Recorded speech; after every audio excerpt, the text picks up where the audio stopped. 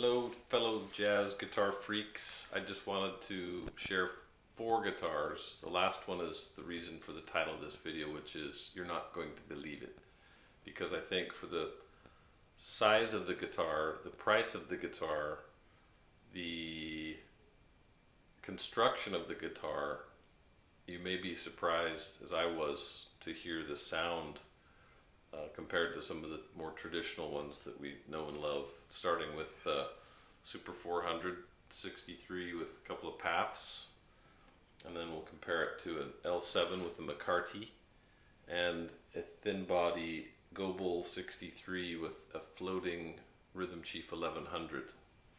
So with no further ado, just a quick little bit of noodling so you can hear the tone difference until we get to the last mystery guitar that you probably will agree sounds pretty good.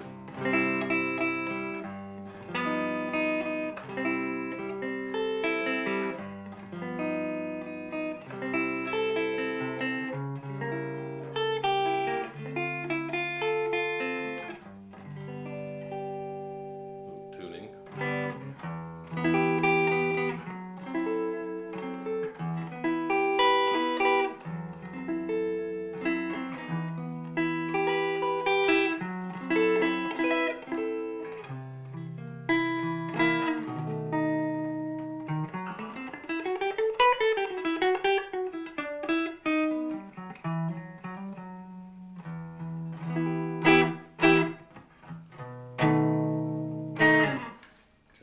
Guitar 1, and as Murphy's Law would have it, the playing's likely to get worse, but I hope the sounds of the guitars don't get worse. This is the 37 L7 I got just a couple of days ago here in Japan. It's got the cool soundboard, fingerboard. And I put a McCarty on after testing several floaters. I found this one to be, I guess, the most fitting. I think these are mahogany sides and back as opposed to maple, and maybe this pickup is more fitting for that. This has really new strings on it, so it's going to be a little...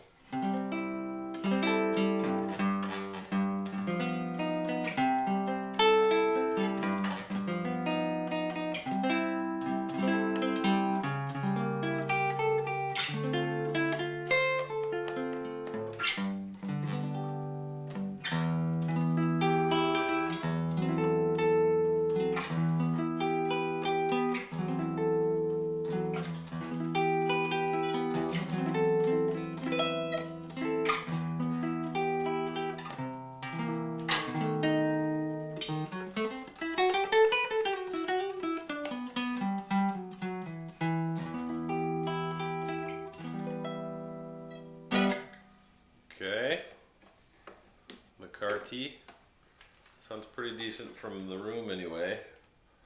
A little tinny with maybe the new strings are nickel wound round with nickel wound steel. This is the 63 George Gobel. Supposedly it's one of 2 made in blonde. The other ones you've seen, I think I've showed before, the red ones. Were made for George Gobel. Whoops, this one, I'm not sure who it was made for, but just to give you a sound test, it's got a Rhythm Chief 1100 on it.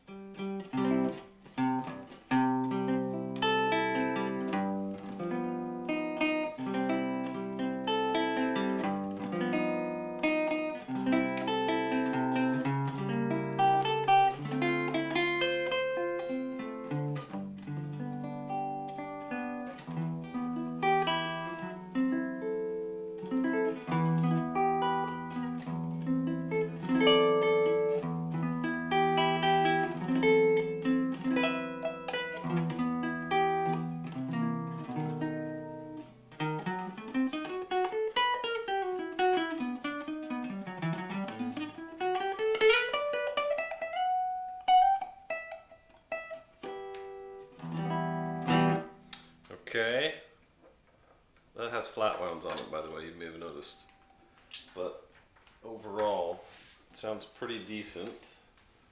I think, as do the other ones. Now the mystery guitar is none other than this little ES-100, and it's in decent condition, 1938.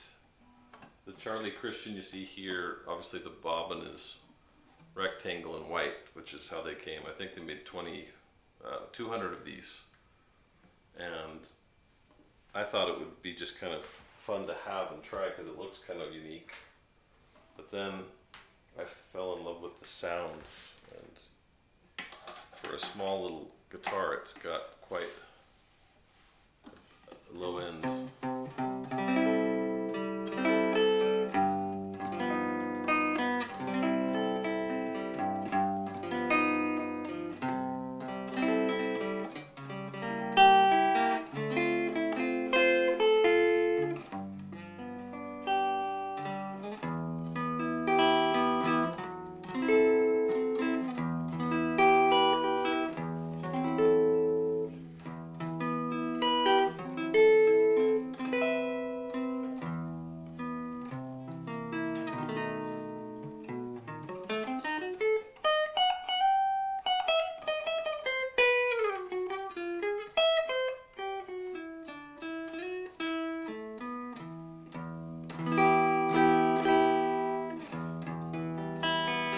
Such a full, I think, rich, high, glossy, glassy sound.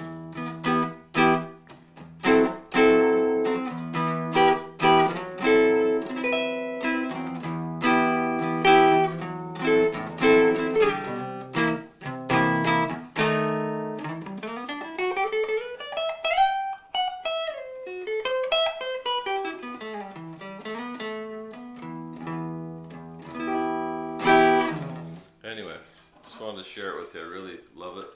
If you can find one, I highly recommend it. You can pick them up if you find them for, I guess, maybe $3,000 to $4,000, so not terribly cheap. But as I said, by comparison, I think they can punch way above their weight. Anyway, I hope you enjoyed the sound sample and commentary. Take care.